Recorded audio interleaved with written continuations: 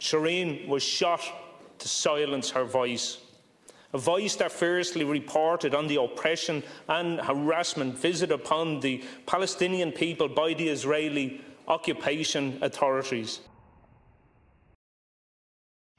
Minister, on the 11th of May, just short of 2 weeks ago, Israeli forces carried out the execution of veteran American Palestinian journalist Shireen Abu Akleh.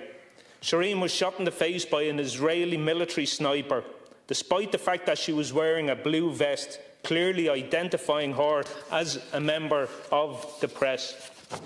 Her colleague, who was wounded in the attack, remained under sustained gunfire from Israeli forces for some time after the death of Shireen.